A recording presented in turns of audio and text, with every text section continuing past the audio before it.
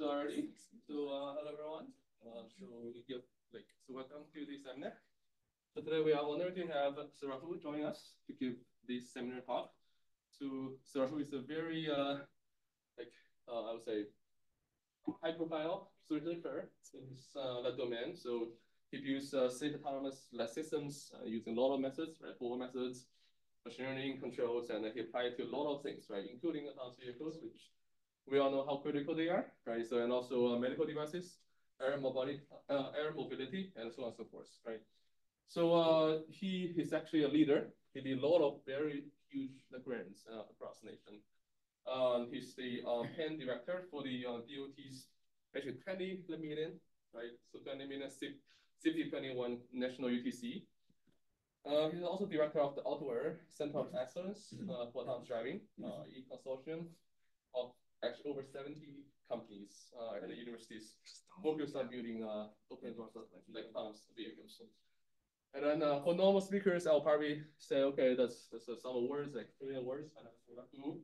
That just means nothing, right? Because who is usually got a much more words and a much more prestigious ones than that. For example, the so-called the PK award, that's the Presidential Early Career Award from the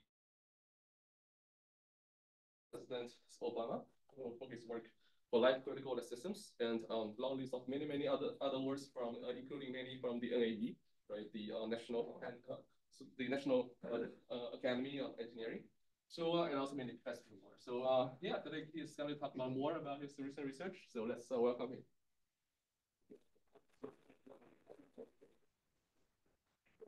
It's great to be back. I was here maybe I think everything is pre-COVID before that, so maybe 10 years ago. But so today we're going to have really fun discussion and on building life critical and safety critical systems. So once you put your software in these systems and you deploy them, and your life, you're basically saying, well, let the decisions be on our behalf, and you're letting it go. Right. So now, how can you ensure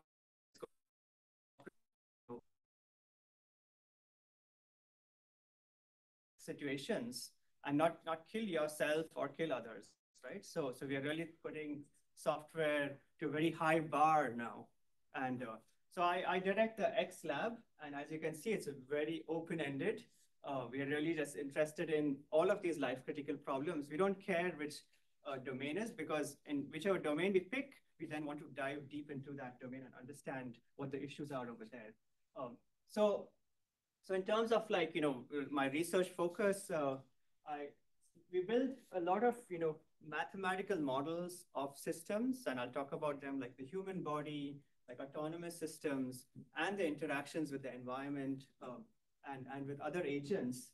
And the idea of these mathematical models and the logic is that we're able to then verify their behavior under all possible conditions. And now that's a very, presumptuous statement. What is all possible conditions? And so that's what we'll try to break down. And they're always sort of interconnected to control systems. There's always a closed loop between the physical system, between the computational system, between the environment. And then we use a lot of machine learning under the hood, so within our tools. Usually this is for capturing very complex dynamics and behaviors of the interaction of these systems. And so we want to incorporate that. But no matter what problem we pick, we have the same question: is how can we have these safety and performance guarantees for these closed loop life critical systems? And so I'll very briefly talk about how we applied this over the past decade in implantable medical devices. This is not the main course, it's just the appetizer. I think the last time I was in UC Irvine, I spoke mostly about the medical stuff, but I'll just use that as an instance, right? So we're talking about autonomous vehicles, autonomous engineered systems, but this is an autonomous system like a pacemaker or a defibrillator.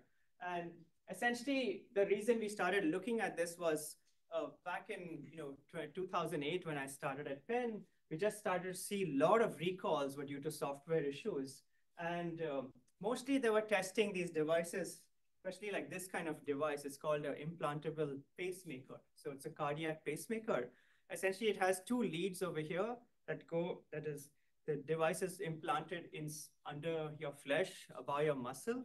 And then these two leads go into the atrium and the ventricle, and they're screwed into the tissue.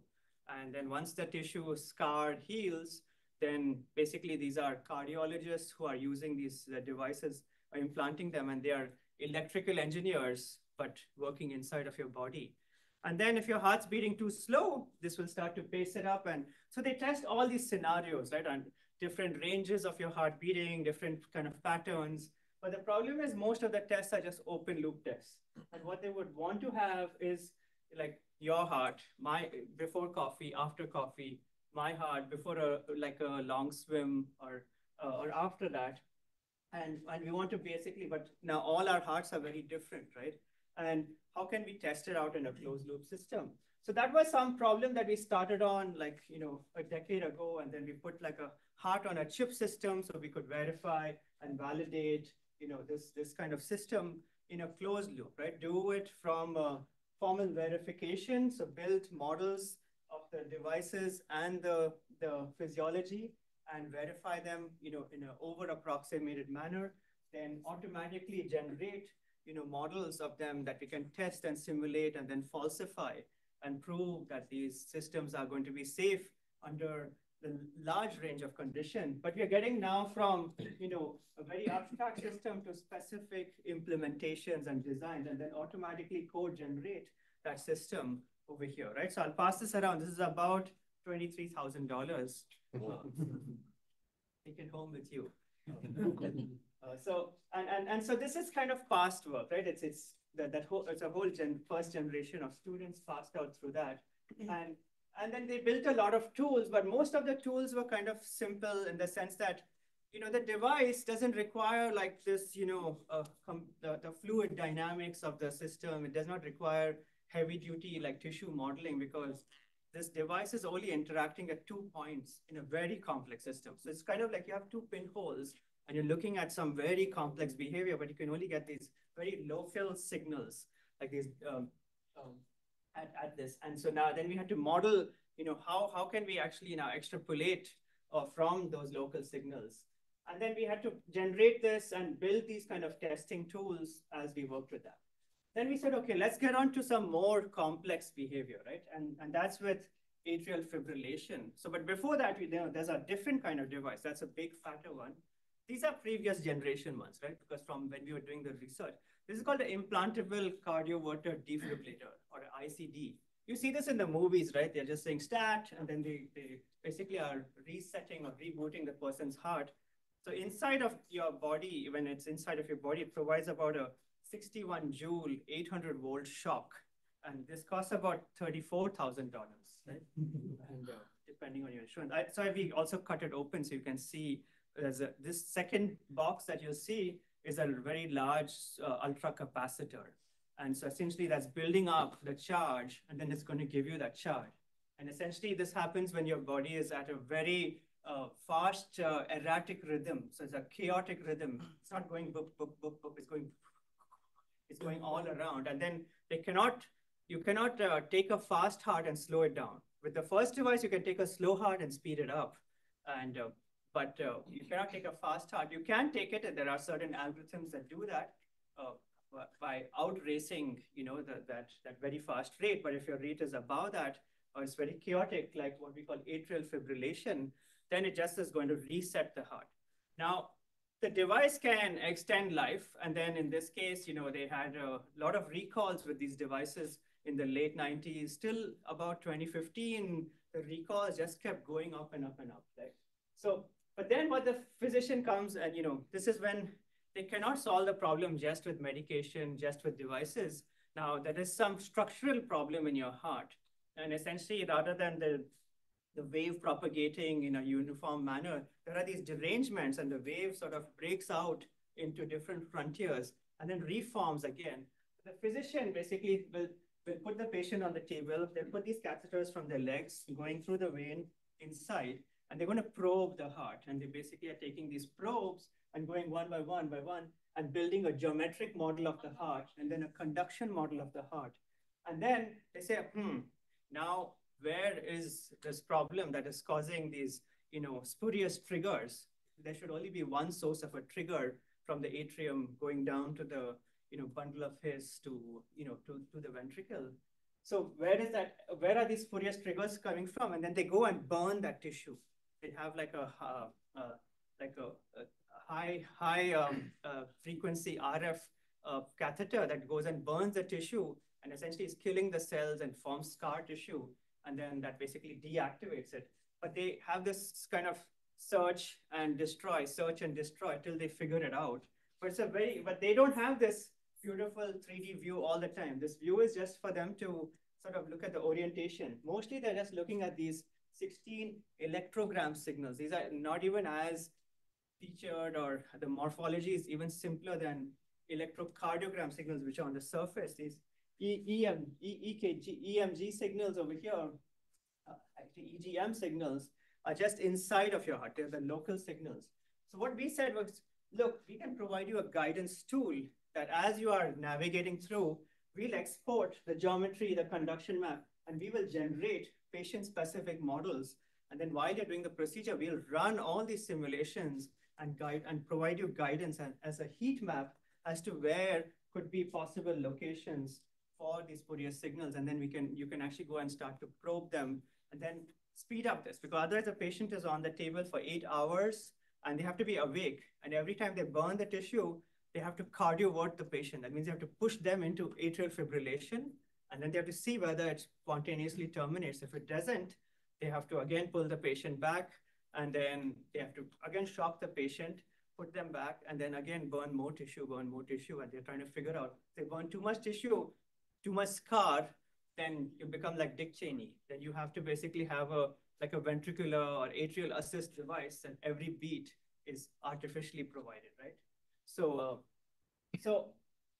then what we had to do was that we had to sort of work with build the geometry in real time, run our heart models, which have a lot of diffusion tensor models. I'm not going to go into the details of that. And then we can start to put them into a mesh and make them actually and automatically tune this mesh so that it is just like your heart or just like my heart. I'm on the table there. And so under the mesh, at every vertex, these models are running and they're getting inputs and outputs and flowing through the rest of the surface. And that is a thickness to the surface. So you are working through that. And then we can basically now sort of start to map, okay, well, where is the activity happening? Where is dead tissue? And based on dead tissue, how is the wave actually breaking apart? And how is it causing, complex behavior? And so these complex behaviors could be like how the waveform is progressing around scar tissue, forming these things called rotors. This is a more chaotic behavior, and they spontaneously form, and then they propagate, and then they spontaneously dissipate also. And then we can start to build this sort of heat map and provide them this guidance as they go through this, right? And so through our patient trials, we're able to get models that are less than 3% error, so 97% accurate models to a specific patient in terms of their spatiotemporal accuracy of how their models behave. And then that's sort of, but then we were like, okay, this is great now. That's starting to go, with the physician, and the physicians are starting to incorporate that in the closed loop system. We said, okay, we are just dealing with one patient at a time. How can we now scale our verification work to like clinical trials to thousands of patients?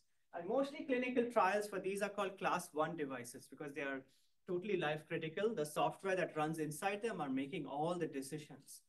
And so for example, the software should decide, should I shock or not shock? And if it doesn't shock and it's a fatal situation, then the patient will die. Or if it shocks and it keeps inappropriately shocking, that will damage the tissue also. And every time it shocks, you will not forget it.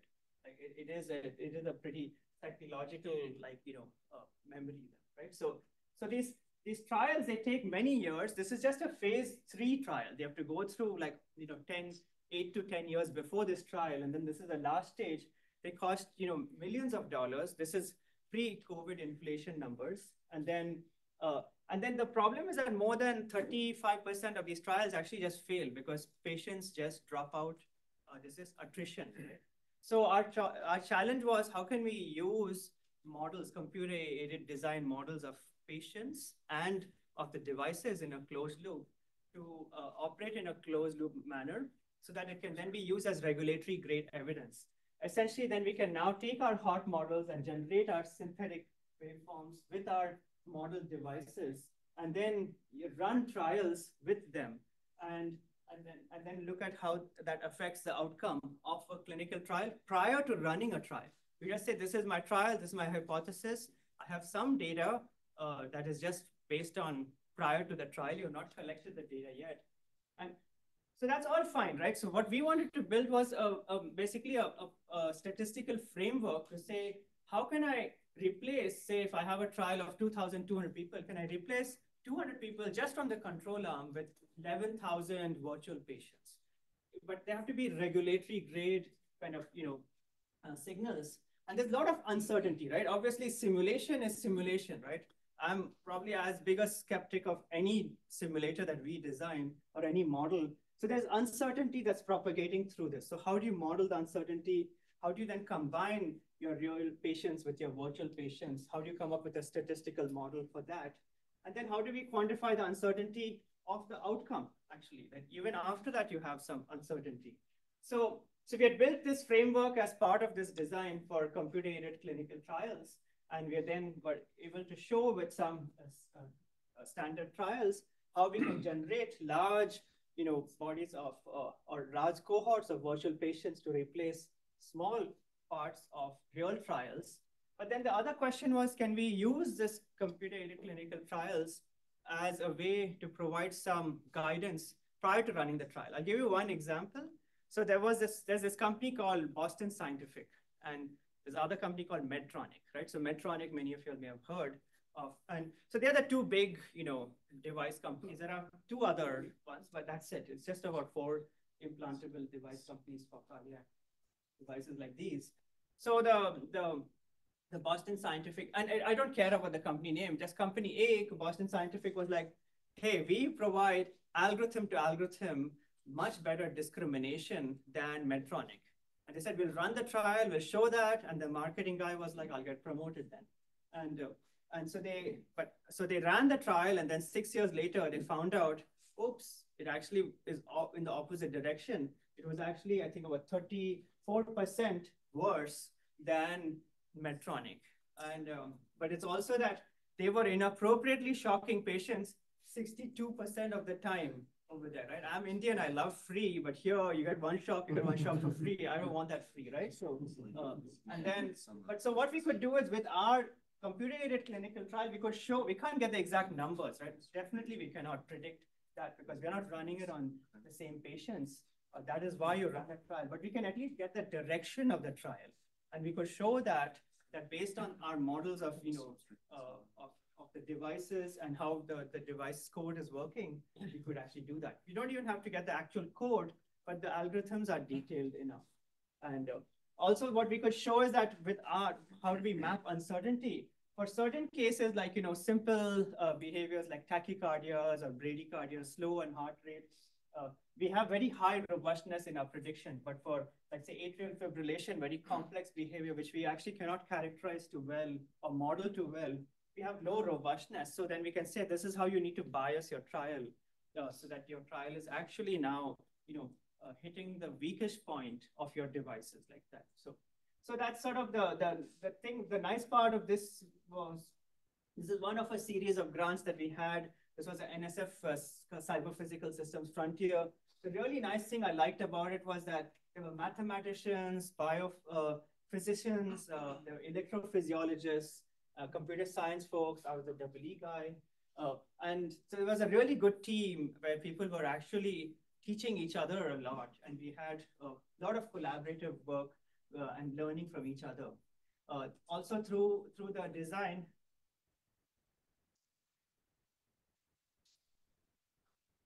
Yeah, there were lots of students that graduated from that cohort. Many of them became tenured professors, now associate professors, actually all of them.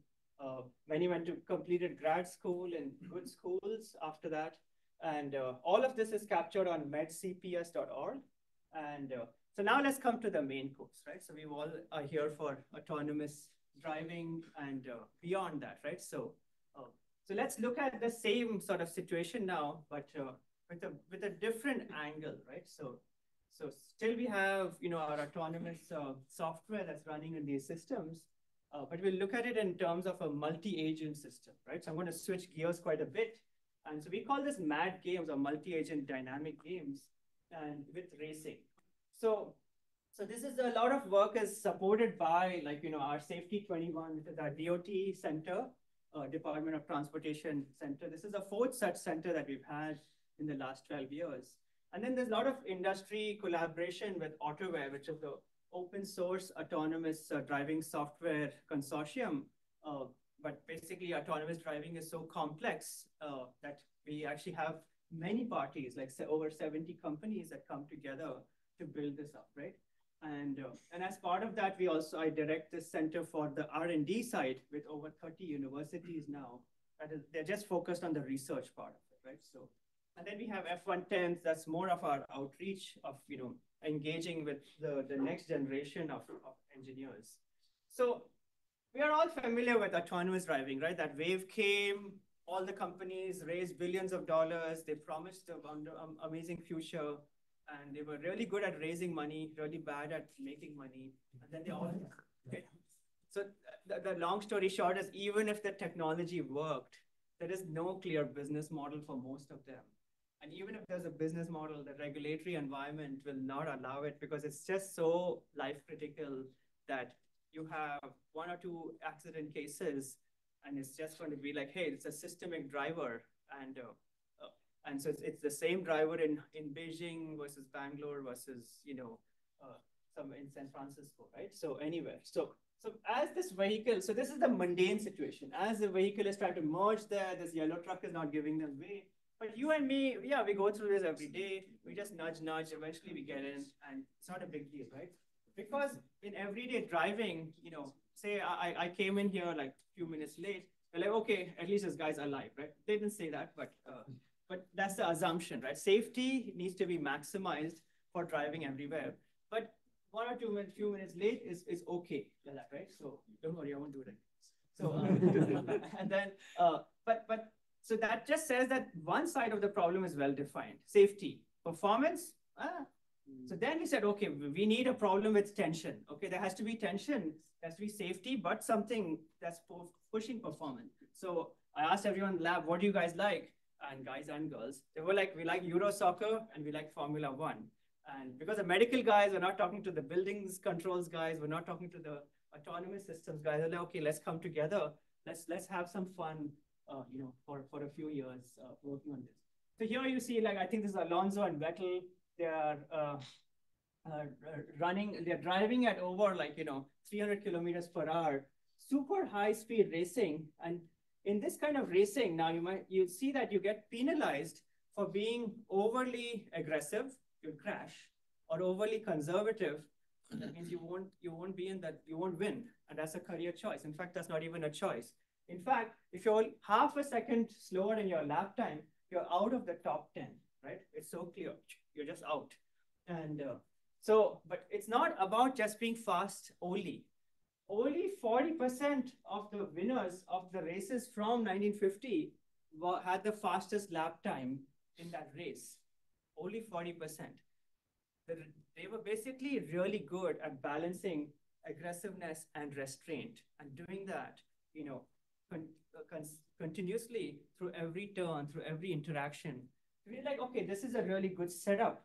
We don't want to sort of go too much more into just racing. Let's just use that as a setup for our problem, right? So this problem, the other aspect is that it involves a lot of physics. We're looking at full dynamics, right? And I can share all these slides with you. They're all on a tiny URL link, right? So essentially these are, so you're operating at high speeds, high reaction times, but you're operating at the vehicle's limit of handling, at the limit of the tire handling over there. Like you're going to the full extent of the slip until you will have a breakdown. Because if you aren't operating at the limits of your handling, your competitors are, and they're going to outcompete you, right? So that's why we call it mad. The D of the mad games is the dynamics, right? It's taking full dynamics into account. It's not just some discrete game that we are going to start playing over here. So obviously crashing is very expensive and dangerous. And and then the other thing is you have all these sensors, LiDARs, radars, cameras. They just tell you what's the pose and maybe just a short-term prediction, motion prediction of the other agent. But they don't tell you what we really want to know. What's in the mind of the driver? What's the driver's intention? What's their driving policy? I want to know what's your driving policy. And as I get a good estimate of your driving policy, I can come up with a counter policy to outcompete you, right? That's our mission. So that's the problem in a nutshell. The other thing is you might say, oh, why don't you just look at the large, you have 1950 to 2024 data, just look at all the races, but all the races are different. You can't just mine the previous year. It's not some supervised learning problem here. The cars change every year. The driver's mindset changes, the weather changes. The strategies are different, right? We just can't mine previous races in that sense. So we're actually operating in a very small data regime. We're going to assume I have no prior knowledge of my opponents. Right? So I'm going to, and that's how the reason you might say, oh, why? This guy's just playing games and yeah, we are. But what's the point, right? The whole point is that if we can design these superhuman agents, then we can get safety through agility. That's my marketing slide. End of that. So let's come back to our main. So our goal over here is how to generate the most competitive agents that can dynamically balance this safety and performance and do that balance based on all these environmental and interaction aspects. So we start with this. This is a previous earlier work from ICML called Formula Zero. Formula One just basically defines the rules of the game. You know what Formula One is. Formula Zero is saying, I have zero knowledge about my opponent. And how can I still become adapt till I can outcompete them? So I formulate this as a standard robust reinforcement problem where we want to minimize a set of expected costs over time of my interaction with the other agent. The problem is that I don't know what the other agent's behavior is. So I have to frame this as a mini-max problem here, but I have this uncertainty set PSA for the state action probabilities of the other agent, right? So, and I only can partially observe them. I can only observe them when they are next to me, but I don't know about them from before, right? So, if we knew the opponent's behavior, we don't need this, inner max over here. So the whole idea here is that, for this uncertainty set or this ambiguity set, we need to come up with a useful parametrization of that. So how can I characterize that of my opponent? And obviously, the larger the ambiguity set is, the more I'm going to sort of stay away from them because I don't know what their expected paths could be, and I'm going to be more conservative. But the smaller the ambiguity set, I can come closer to them and drive more aggressively, right? So I want to basically reduce the size of this ambiguity set. Let's start to characterize that, right? So our goal is to learn this useful parametrization. And so what we're going to do is, never seen this opponent before, so I basically have imperfect information about them. So offline, what I'm going to do is I'm going to use population synthesis. I'm going to use my own self-play approach to learn this parametrization of the set P. And I'm going to generate a population of good racers. So I'm going to say generate 20 or 100 driving policies that are all elite drivers. And then now I have that. I basically have this pool of elite agents. And then online, I'm going to use robust planning. And I'm going to sort of use this belief space planning against opponent. I'm going to say, hey, you're a mix of 17, 33, 42, 11, and 9. And I'm going to try to figure out, you are kind of similar to these, and what is your weighted mix of my offline, population of good racers. So we have, we are mostly looking at like a local planning problem here. The racetrack is known. I don't have to worry about, getting on my race line and all of that part. But so I'm going to generate with a sampling-based planner, good, goal sets over here that are dynamically feasible. And based on the estimate of how my opponent is going to drive, I'm going to come up with a minimum cost trajectory that will allow me to make the maximum progress, but also balance safety and performance while I'm doing that. And so, but I just don't want to sort of characterize the opponent in terms of their steering angle and their velocity and their position. I actually want to have something more descriptive, right? I basically want to capture their driving policy and as to how are they going to take this next curve, what kind of generation of, what is their trajectory generation problem? So offline, basically, we're running what is essentially a search engine. So this is a gigantic optimization engine. This is using this approach called parallel tempering, which uses a replica, exchange, MC sampling. And it's just saying, okay, we're going to compete. We'll have two opponents compete. Whoever wins, they start to get progressed into from hotter baths to colder baths. And then at the end of this, set of competitions, they're going to generate the coldest bath over here, which is a set of elite agents. So say I have 20 elite agents, that is, they're the fastest in their minimum lap time, but they are also very diverse. They don't have the same race line, so to speak, over here. They have different racing lines to get to that minimum lap time over here. So they also, when they overtake, they don't just overtake from the inside, they overtake from the outside too.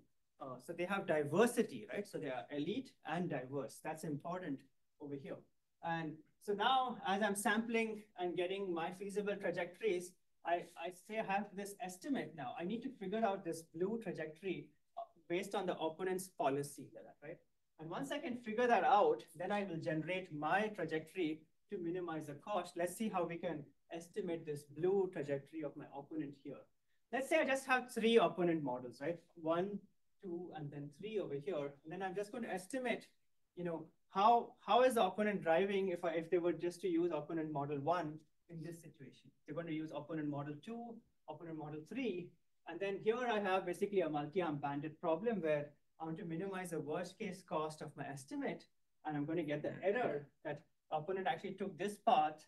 And so therefore they are like a weighted mix of these 3 policies. But I have this ambiguity, right? That's why it's distributionally robust. Over here, I have this ambiguity of I don't have a perfect estimate, and I have I have this uncertainty level over here, right? So, and I want to basically make this uncertainty ball as small as possible. And so as I'm observing the opponent, I want to keep updating that, right? So as the opponent is even changing their strategy, for example, they start to move around and then they start to, but of course, in a race, it's almost like almost a 1.5D problem. You're still going on the same path.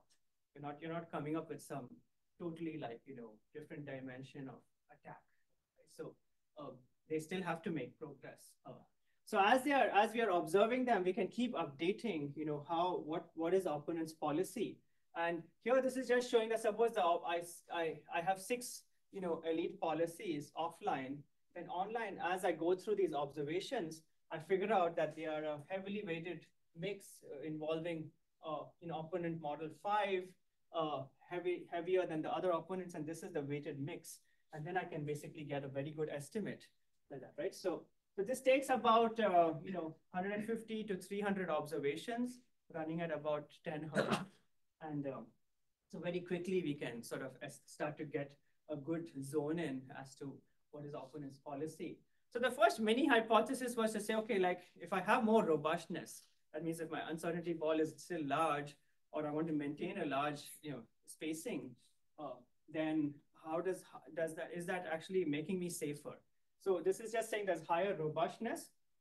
There's a higher robustness, and this is just saying that in terms of time to collision, that I'm coming into this lower time to collision, almost accident case, very close to the opponent. That's less than 0.5 seconds. And I see that I'm in that risky scenario less. So that just says that, as the larger the robustness ball, the more safer I'm becoming. But this comes at a cost, right? The more safer or the more conservative I am, my win rate drops from about 60% to 50%. And that's a no-no, because we are trying to balance safety and performance. We're not trying to maintain safety and sacrifice performance. right? We want to still win, but we still want to be safe. So that's when this formula zero approach kicks in over here, saying that as I observe the opponent, initially I don't know much about them. I have a very large robustness ball over there. And then as I get a better estimate, I can now regain my advantage by being adaptive. And so I can preserve this win rate of about almost 59, 60% uh, as I'm driving, and I'm maintaining high robustness and I'm maintaining high performance because I have this very good estimate of how the other drivers are driving. And so whatever we do, in this applied theory part, we also then put it in action. And so this is just showing, oh, sorry, I think it's actually connected to Wi-Fi.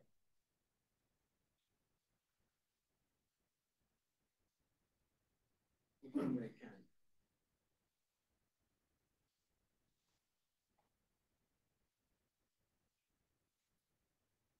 Let's see if this works.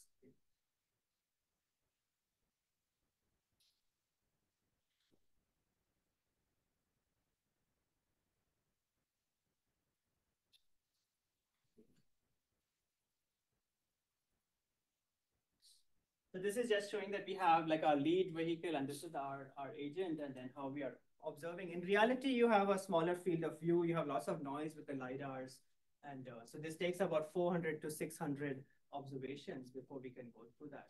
And but the point is that we can run this entire algorithm in real time, on a NVIDIA Jetson, 2 generations older Jetson, and it still works quite efficiently.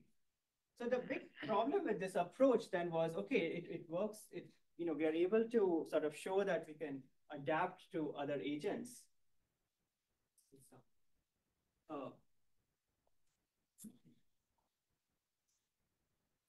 one of the issues is that, so the good thing about this work was that, okay, you can by synthesizing a population of diverse agents, we can have a way to now, use this distributionally robust online planning to adapt very well, right?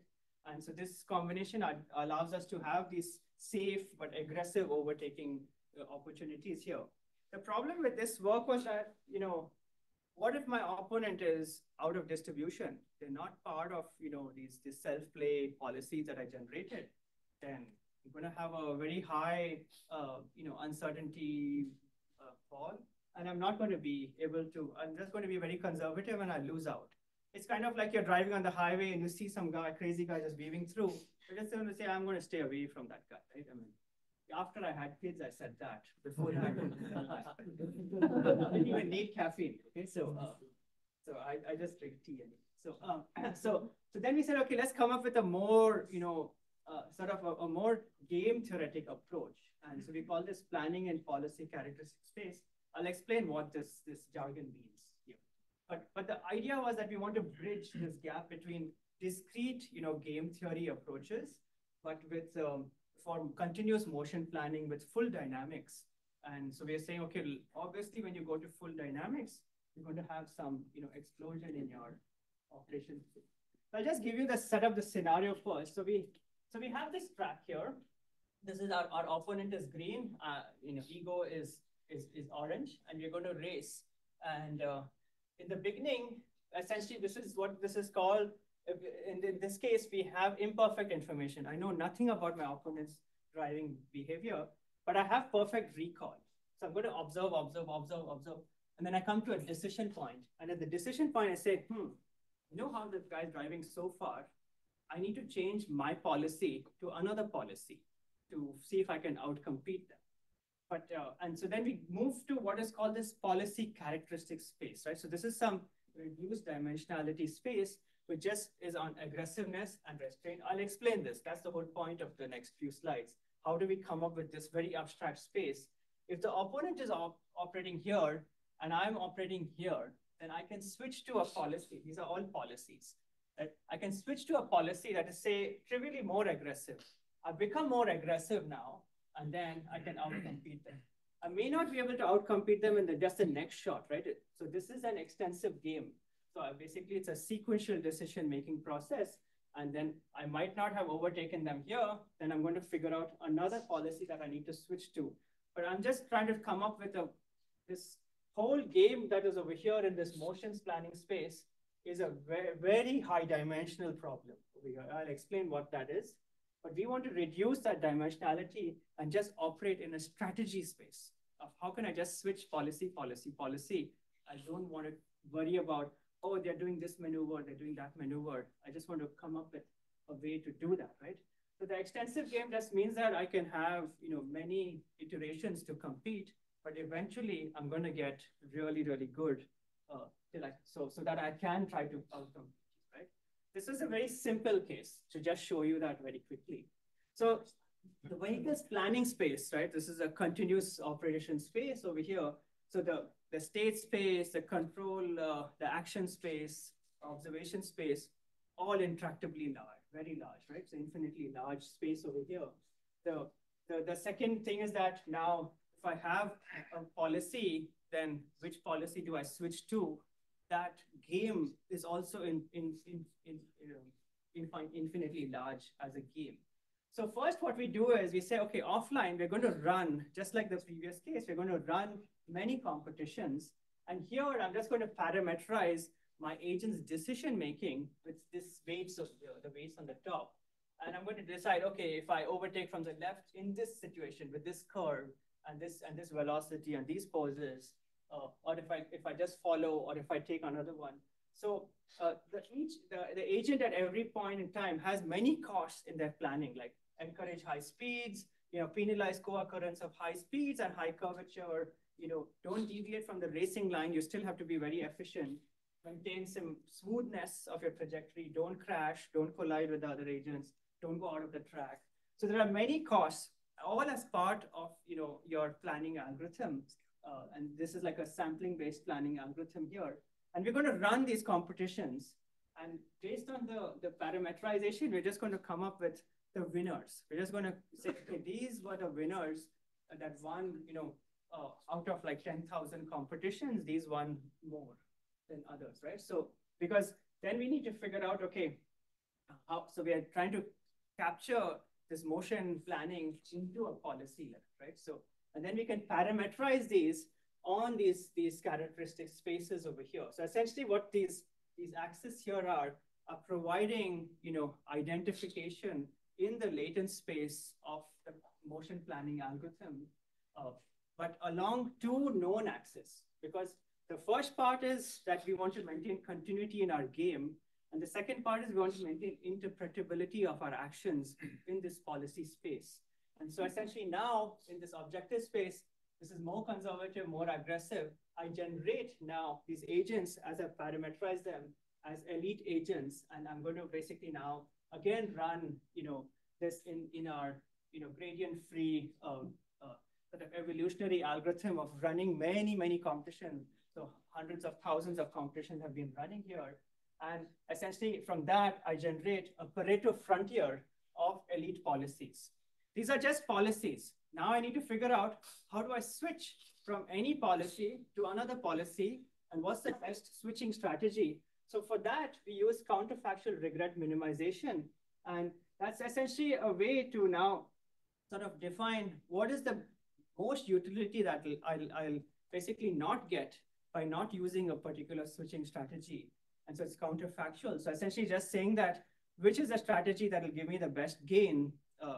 But now to run this counterfactual regret minimization online is not possible. It is very compute intensive. And so what we then do is we just approximate the CFR game, and we learn that in a neural network. And so now we basically have an approximated policy switching approach over here. And then we start to run this game, right, as we are overtaking, and we can execute that in real time, right? So we have this reduced dimensionality space that we start with. We generate our elite policies, and then we generate a switching policy.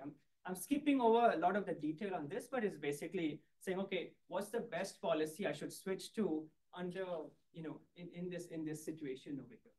So, so essentially what we could see is that, with these games that we have over here, First of all, game theoretic-based planning significantly improves the win rate compared to non-game theoretic planning. And then, and that's compared with PPO, that's compared with many, very competent, algorithms. But it also generalizes, very well. And so here you can see with the t-test, it's a very significance is very well established. And then also you can see that it generalizes very well to unseen agents and to also unseen maps. So it's just not overfitting just to this map, right? So that's really important, and that's what we want to understand. So that's sort of, but so it's not always about like if my opponent is here, I'm going to get more and more and more aggressive. Yeah, I'll win in that case. Sometimes if your opponent is very aggressive, you don't want to get too aggressive because you'll crash, right? So this is our interpretability that we can have over here. It's not as good as explainability, but at least you can see my opponent is very aggressive here. I'm going to become less aggressive. And at a later point, I will become more aggressive. I'm just trying to figure out when is the right time to become more aggressive. So again, here I'm becoming less aggressive, more. My opponent is at the peak of aggressiveness over there, right? So this is just showing how we can do that. Sorry, the track lines are not being visible here, but this is the same case I was showing you before, how we can overtake, right? So essentially what we are defining here is what is a meta strategy to switch between these policies and generate continuous actions given the vehicle's full dynamics, right? This is with the full wheel slip and everything, right? So this game is running with a pretty high dimensional, very large number of parametric model for a vehicle also here. And we are now figuring out how to do this switching very efficiently as we go through this, right? And so this is just all the more nicer figures to explain policy characteristic space in a general manner, rather than just in this racing case. But it's just saying that, okay, in this domain, we know aggressiveness and restraint are two policy characteristics, but we have some domain knowledge. And the question is now, if you apply it to another problem, how can you have few dimensions of your latent space be interpretable and many other dimensions of your latent space be non-interpretable? But these few dimensions can be used to control, the behavior, right? So I'll skip over these details. So this is part of my team.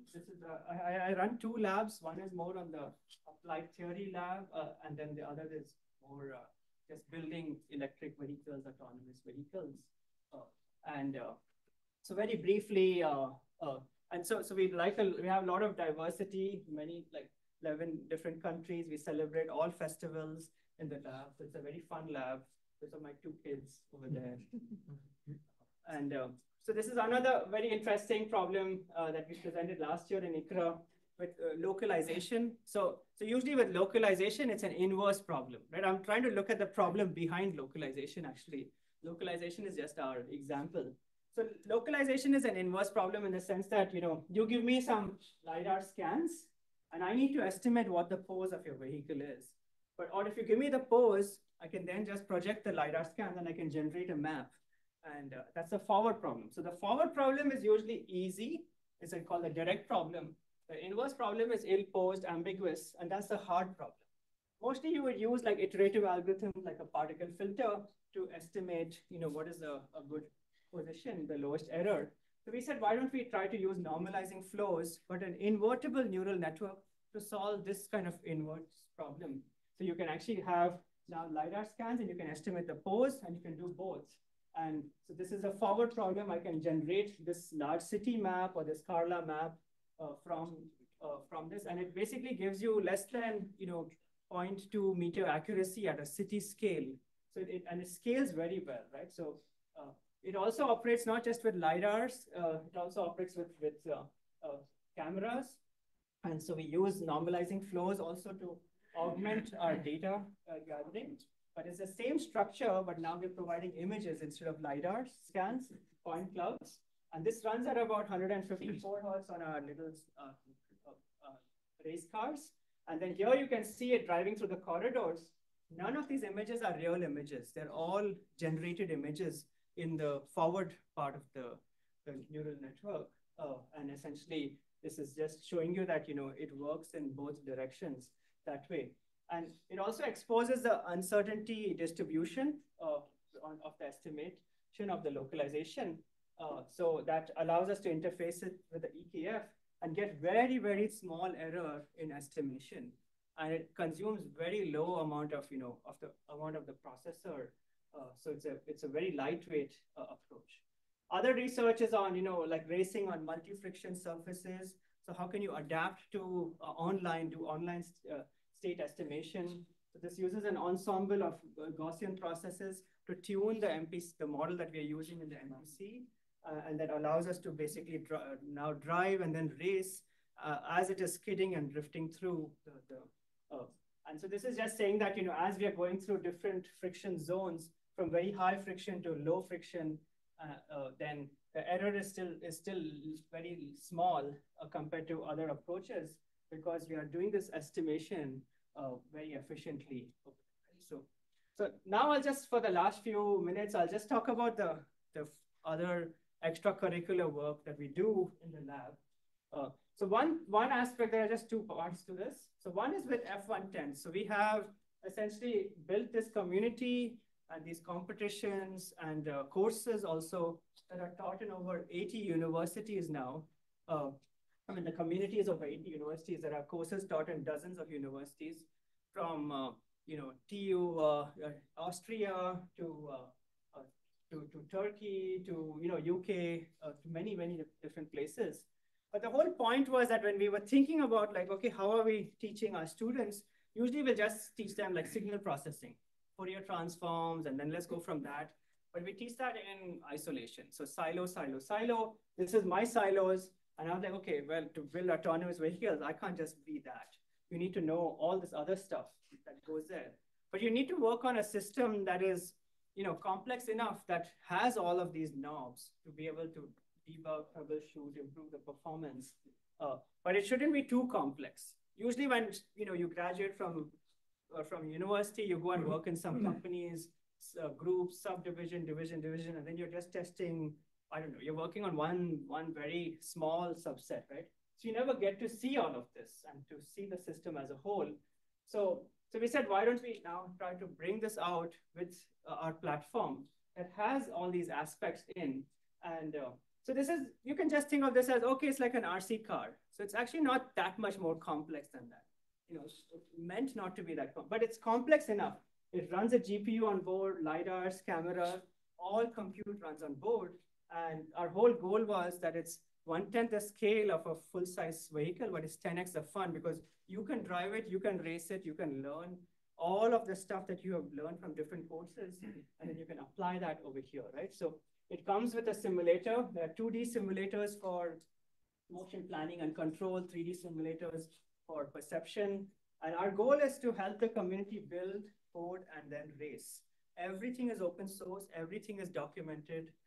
Hundreds and hundreds of students have used this now because we don't want to go, we want to basically go from what you did in high school or an undergrad, where you're just doing sort of, gap finding or obstacle avoidance to running full-blown SLAM. SLAM has been running very efficiently for many years. It's well documented. No known big bugs in the thing. From simple, like, navigation along a wall or a center line to running motion planning algorithms like rapidly exploring random trees. And there are whole suites of motion planning algorithms you can run, not just in simulation, but on the car. From going from PID control, which we love and hate, model free to model predictive control.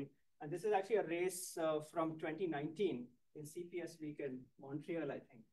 And of how this car is doing this sampling-based planning and doing this overtaking.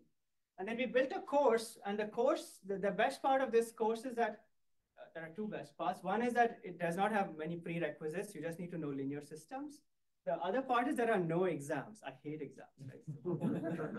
But this was my challenge to see whether the students, especially Penn students, okay, I'll tell you later on. But that if you don't give them a carrot, how much will they work for that, right? So in all our races, I've seen them like they were awake the last 2 nights, but it's without fear, right? We make the class fun. I don't scare anybody like that, right? So There's no like, oh, your grade will go down or that. There's no talk about a grade. But they are really, really involved in this because they believe they're learning a lot. So we just start from basic, the first 6 weeks, first 6 lectures are basic ROS and how do you get your car up and running. And the car is ready. It's not about the car. It's all about the algorithms now. And then they finish 4 labs and then they go to race one.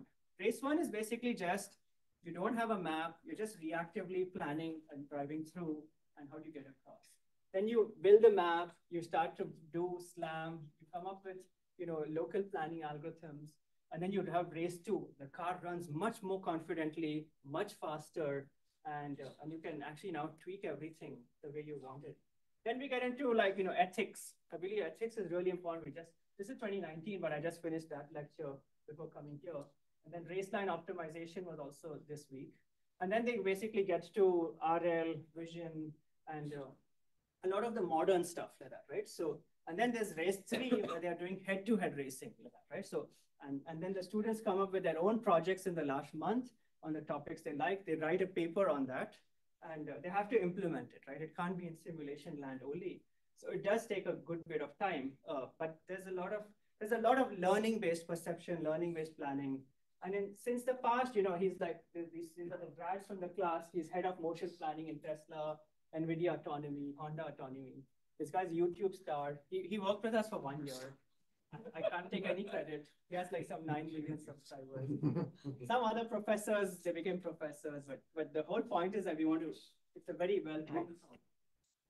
So, and everything is documented. It's not about frustrating software, right? This is the web page, helps you build code and race. We have many, this is a very old slide. We have this year, we have competitions. I'll show you this is 2022 in Philly. We had ICRA. So now I moved from CPS to robotics. You can see they all come with their own cars. You can't spend more money to get faster motors, better processor. It's a battle of algorithms, right? So mostly awake and happy. And then here you can see there's some audio on, but I think it's not coming through. It's really live. It's super exciting, like these competitions. And this is ETS Zurich, and you can see how the car is overtaking after many attempts, right? I'm just showing you the 5-second clip over here. And the crowd is like really like, and that's my former postdoc. He's now a professor in TU Munich. He was amazing, on the mic. So he's coming back to Japan next month for the next ICRA. So they all build a map, and then they come up with their racing line strategy, their overtaking strategy. They're running SLAM, MPC, motion planning. It's all up to them after that point, but we provide them enough, more than enough to go there, right? So we'd want to see UC Irvine in this big list. And then this was in London last year again, same thing.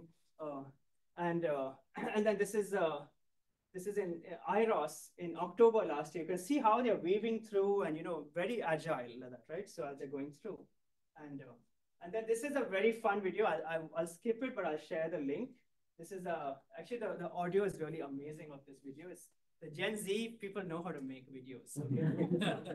I can't make any videos like this. So basically he's talking about how do you come up with a strategy planning approach, but with the tools that are there, like that, right? So he's like, you look at the wheel slip, you're looking at all the different things, right? In the voice of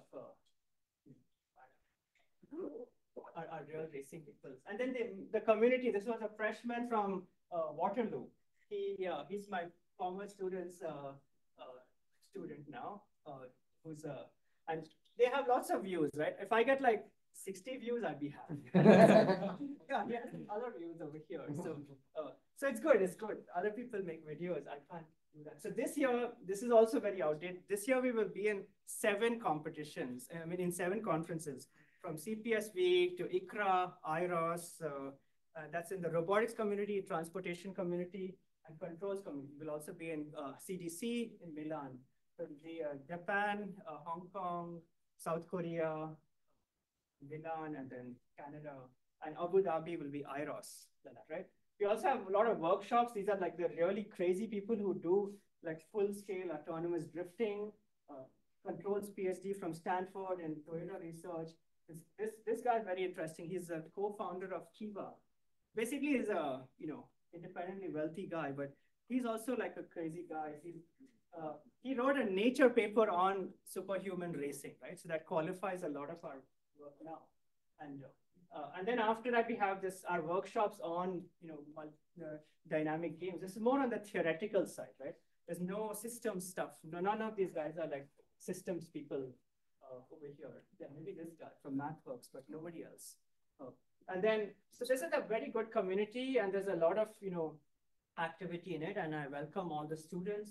If you need a car, we'll even give you a car for a semester for free. Right. So, and then the last thing is with AutoWare, we said, okay, how do we get to industry now? So AutoWare is actually like a autonomous driving software stack. It runs on buses. It runs on in Michigan, robo-taxis in Tokyo, and all of these. This is people, goods moving thing. It even runs on Indy autonomous racing cars. Right? There are many companies that are part of this. I serve on the board of AutoWare, and through that we also have the R&D portion for centers of excellence. And all these professors here across the world, they all have a vehicle that runs AutoWare, and that's why we are here also. We have AutoWare,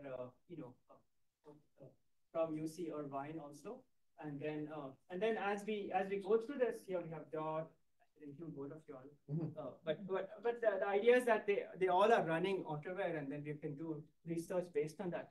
As academics, we don't want to waste time on the nuts and bolts of getting a stupid car to run. We just want to do our research, right? That's why this whole thing is there. We have a garage lab which builds electric vehicles and then does a lot of the AV portion of it, because the platforms are changing to very standard skateboard chassis.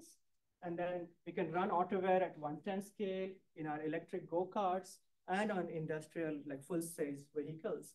And this is just showing like a 4-month project where the students developed a drive-by-wire, brake-by-wire, steer-by-wire system. And everything again here is so it's called Open AV for Open EV. And everything is documented. And now many of these have gone into many different AutoWare participants are reproducing these, and it'll become a next generation race as we go through that.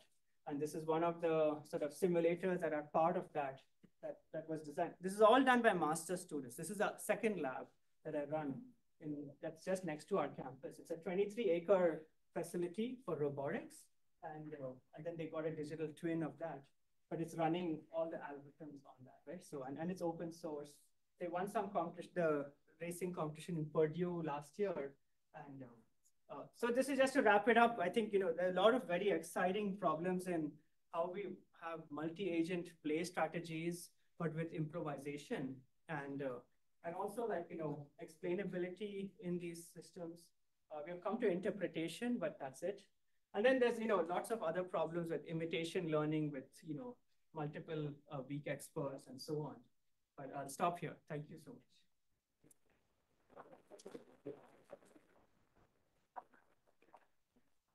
So Rohit, do we still have time for a question? So because it's already yes, over. What's the time? Well, we can have time for a few questions, maybe a couple of questions. questions. So you talked about have to this cells and then put them as like some kind of phases, and then you're trying to find linear combinations of Could them. everyone please stay for questions? You mentioned Please you sit need down. to make sure they are diverse. So what kind of metric you are using to make sure that you have them? Yeah, so we don't have a metric forcing diversity, but when we evaluate them, we are of the elite agent, picking the ones that are more.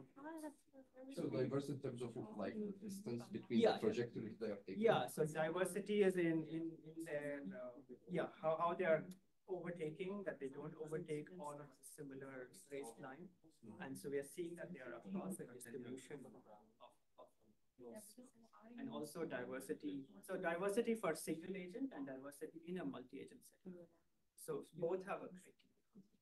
Yeah, but there's a lot of interest in, okay, how do you introduce diversity as part of the design? But that it becomes very sensitive because, diversity matters, but it's not like we don't want it to dominate. It can have a small weight. How did you project the policy onto this space? Yeah, so we are, you mean the policy. Where it was like the graph aggressive and so Yeah, on. yeah. So each policy is associated with a parametric set for the drive, the motion planning. And so we directly capture, if we have that motion planning behavior captured as a network, and we're directly activating that.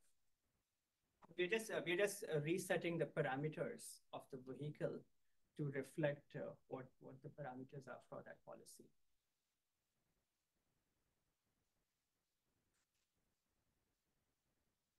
Can I ask a quick question? So, have you measured the exploitability of those cars, or are you just measuring against the fixed population? The exploitability in what sense? So, with respect to the best response, or the Yeah. So in this case, we are really looking at that's a good question. I think we are coming to that problem right now. That is actually the current formulation when we set it up in a PSRO setting to really look at, in a discrete case, you can have this exploitability very clear. In a continuous case, it's very hard to know what is the Nash equilibrium, right? We don't know the Nash equilibrium for this case. So then therefore we don't know what is your exploitability there, right? So yeah, I think that's where my grad students are currently frustrated, that they're like, how do we define, an equilibrium case here? We don't know how to do that. Yeah. You said that it's hard to use prior knowledge or data, right? Yeah. But don't you think there are some common sense rules, like, I don't know, the drivers don't want to die, for example? I mean, some common sense rules that we can still use. Yeah. We encode those in the cost functions for the planner, and we could encode more. But I think the whole idea was, what if we don't encode much like that, right? Can we? It's kind of like we are in this RL regime, but we want to not, be too prescriptive. But yeah, you could have a warm start the whole process by having, say, like people have, like, whatever, like these motion planning primitives, that, right? So that capture this. So you can do that, yes, definitely. In our case, we were just like, okay, how much effort is it to go from 0 to expert? Yeah, but normally we would do that. Yeah, we didn't have to write a paper. Yeah, I also want to ask one. So, because at the beginning, when you started talking about autonomous driving, you sounded a bit negative about the future of it, because you were saying, okay, so at the beginning, I mean, it's a very hard problem to solve, and then for those ones who has a business model, they also face the regulation things. So this is actually happening in San Francisco, like right now. So now the only surviving the company is probably Waymo now. But then I mean, this is a very, very rare chance. I also want to ask, like, your vision of it. Do you really think it's going to be there? Or it's, Yeah. So I think the question is, what do we mean by it's going to be there? Yes. So in passenger cars, it's a very fragmented market, and so in this ethics lecture model decision-making lecture that we had earlier this week, I just asked the students, look, Waymo or Tesla is developing these cars. They want to introduce them. 500 are coming around Irvine, around this campus, right? Because they want to test it in wild. Is it okay if few people die along the way so we can save more people? And then most engineers are like, yeah. then I was like, okay, you don't have kids, right? And more than like one of the people is like your sibling or someone, right? I have to make it personal and attack them like that. And then all the hands go down. Maybe one guy's.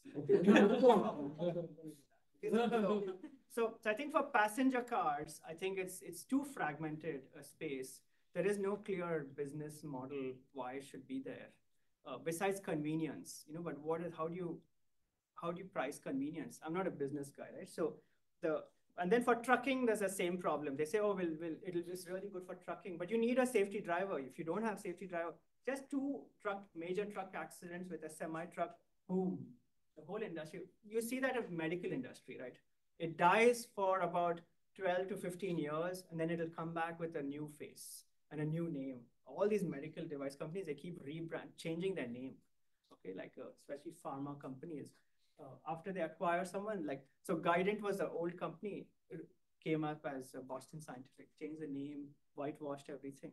So But where will it work? I think where is autonomy? So we are using autonomy like a lot in logistics, with in warehouses, cross docks, distribution centers.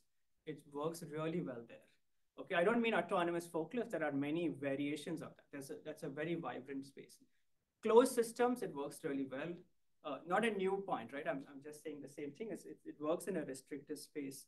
The same autonomous system, like we used it in in trucks, but they replaced the mirrors with cameras because they have bigger blind spots, these 18-wheeler trucks.